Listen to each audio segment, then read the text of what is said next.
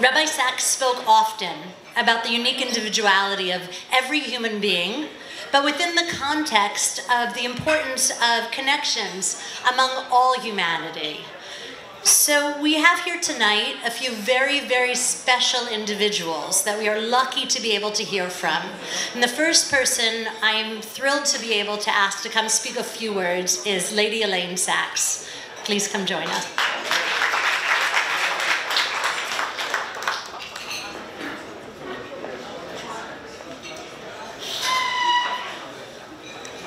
I just want to wish you all a very good evening and to say how really very, very special it is for me to be here with you.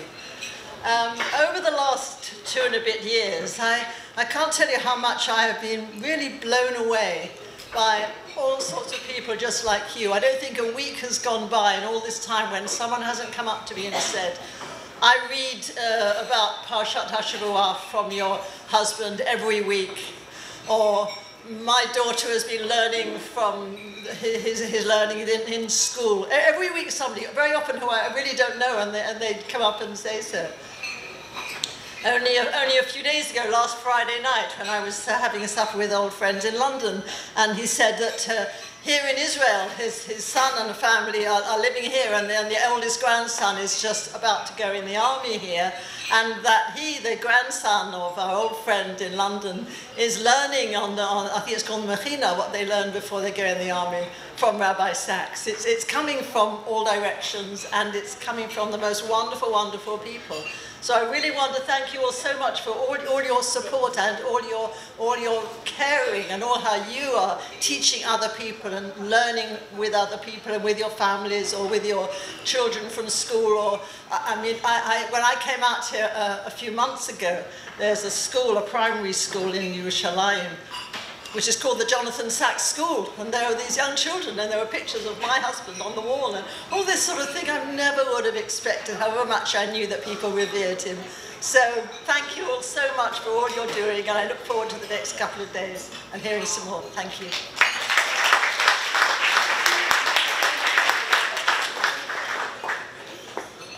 Thank you, Lady Sacks.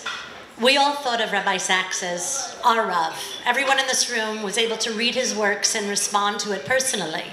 But the truth is that he was the official Rav of a particular community. And we have with us here tonight, we're very fortunate to have with us the chairman of our British Friends of Bar Ilan, who's sponsoring this dinner, Romy Tager. Casey, please join us.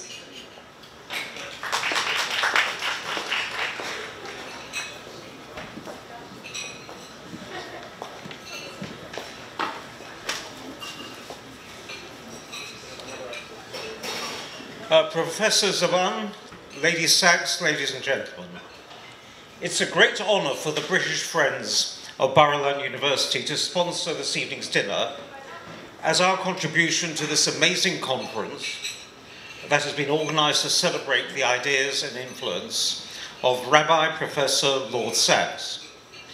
His 3 titles, Rabbi, Professor and Lord, only begin to define Rabbi Sacks.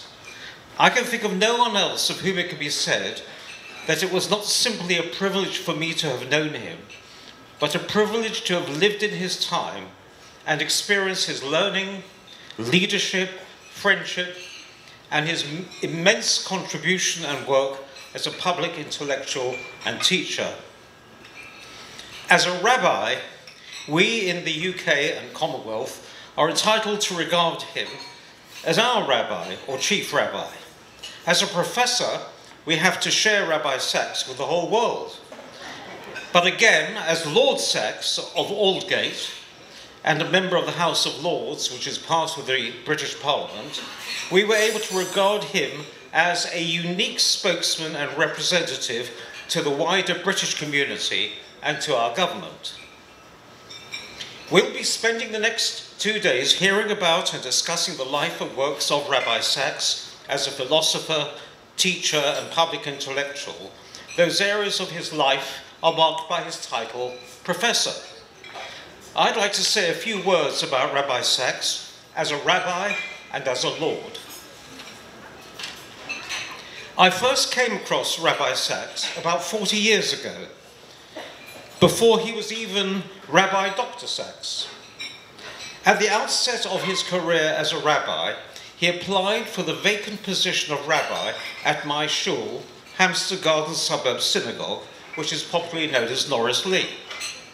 I was not on the selection committee, but recall my disappointment that he was not successful.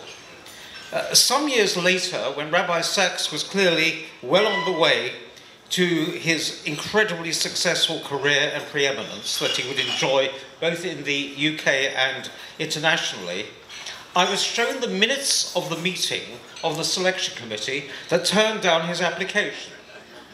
It recorded, "Rabbi Sacks is a young philosopher who isn't going anywhere."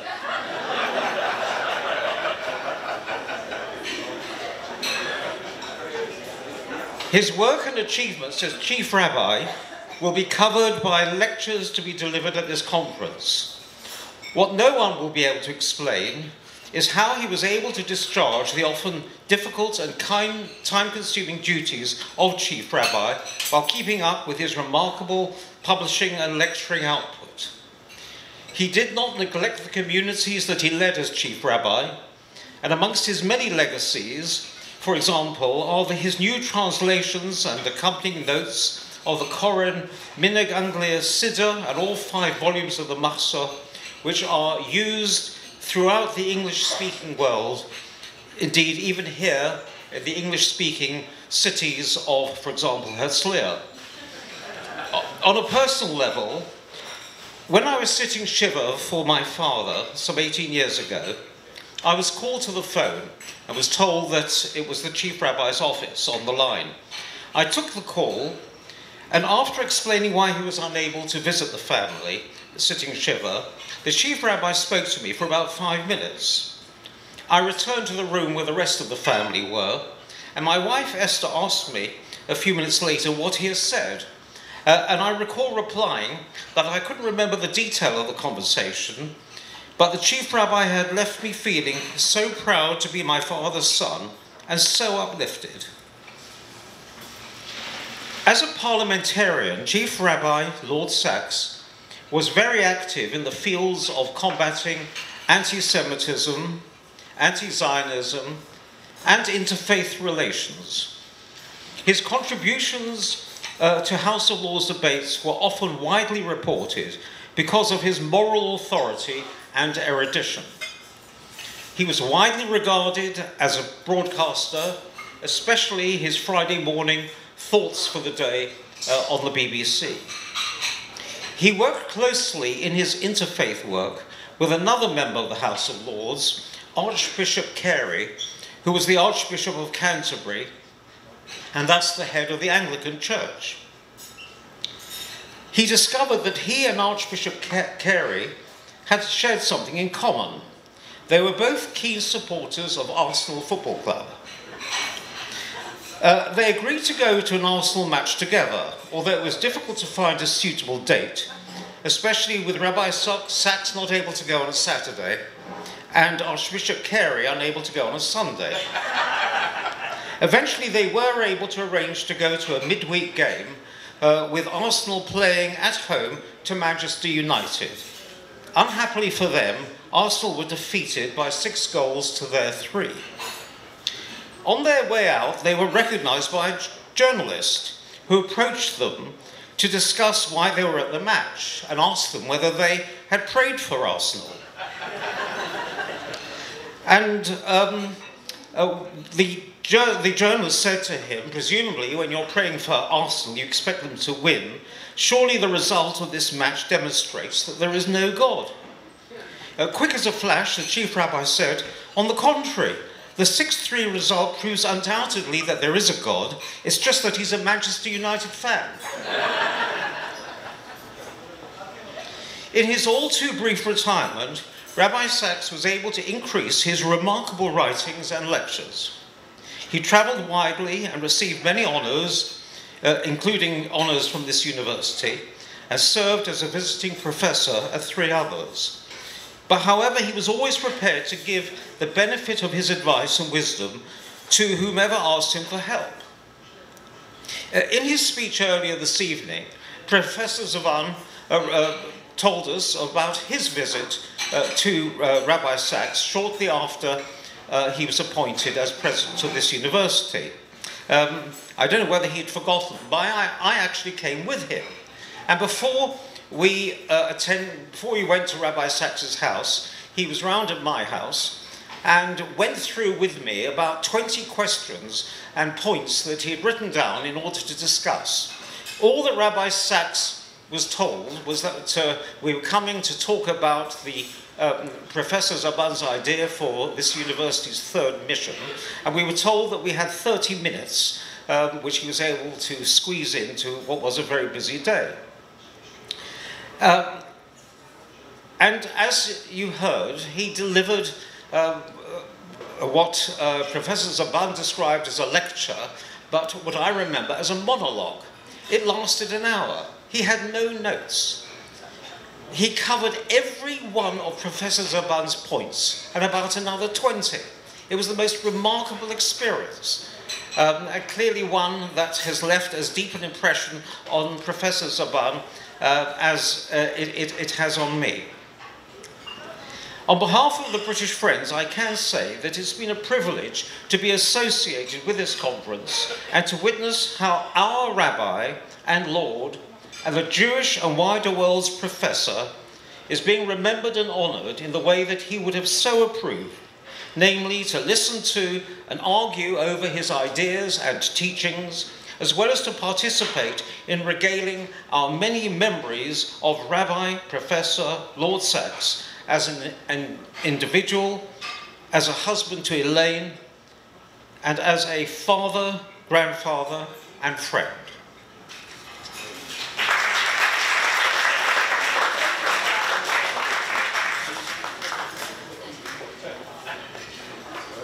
Achron Chaviv. Joanna Ben Arosh has spent much of her adult life devoted to helping Rabbi Sacks in his work.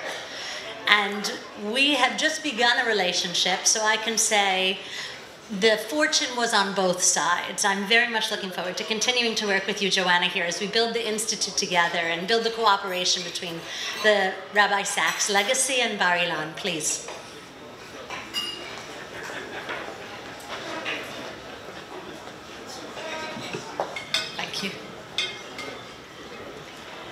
Thank you so much, Sharon. It's been a privilege to start working with you, and I'm looking forward to many more years working with you together.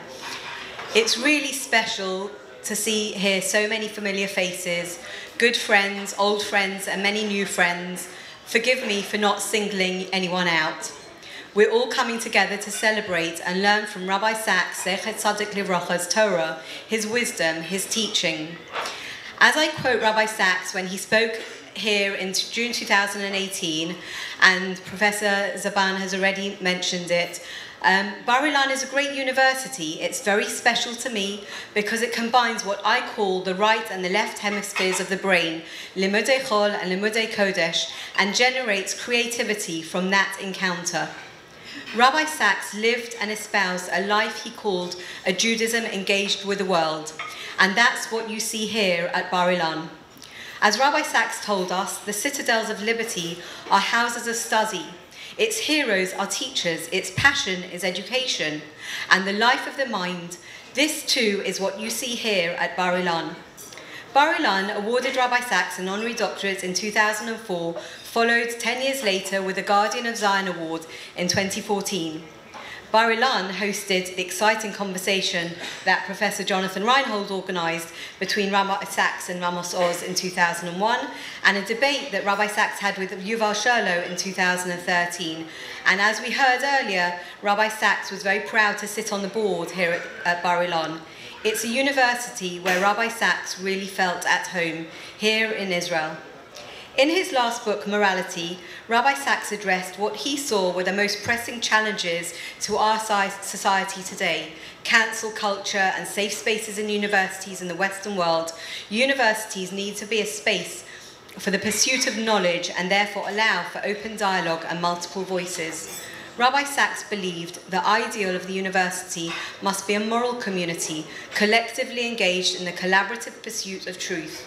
The university must be the guardian of open debate, courteous argument, civil speaking, and respectful listening. It must provide the space for dissenting minds and for voices that challenge our comfortable assumptions. It must teach us to distinguish truth from falsehood, cogent argument from sophistry, the presentation of evidence from mere passion and persuasion. Bar-Ilan is clearly a model for universities around the world. It is truly wonderful to be at the beginning of this conference, where you will have the opportunity to hear many voices discussing and learning from the incredible legacy that Rabbi Sacks has left us. It's our responsibility to ensure that legacy continues to have the impact it deserves, and we are thrilled to be partnering with Bar-Ilan. What better place to continue the conversations that Rabbi Sacks began? Special thanks are due to President Aryeh Zaban, Professor Hanoch Ben-Pazi, Professors Jonathan Reinhold and Dr. Miriam Feldman-Kay, ably helped with by Chava Tirosh Samuelson and Rafi Zaram, for your vision and your determination, and to all of you who have come together to make this dream a reality. We at the Rabbi Sacks Legacy look forward to working with you on the next step in our journey together. Thank you very much.